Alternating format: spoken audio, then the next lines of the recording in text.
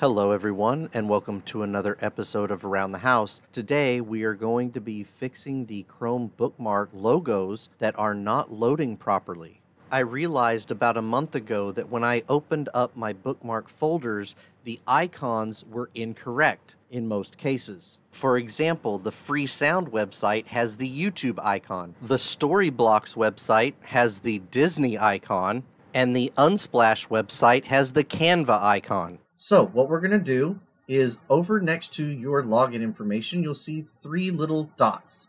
Click on that and open up the bookmark drop-down.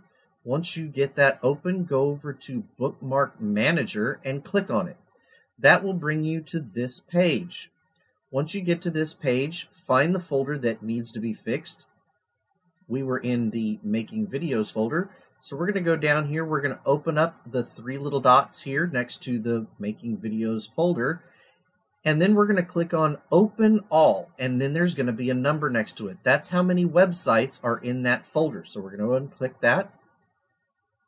Open selected items. Are you sure you want to open 22 tabs? Open. Those pages are now loading, and you're going to see that the logos, once the page has loaded, the logos are going to start to change. Wait until all of the websites are loaded, and once you stop seeing those little blue circles going around and around, there we go. Now all of them have loaded. All you have to do is go over here and close the tabs.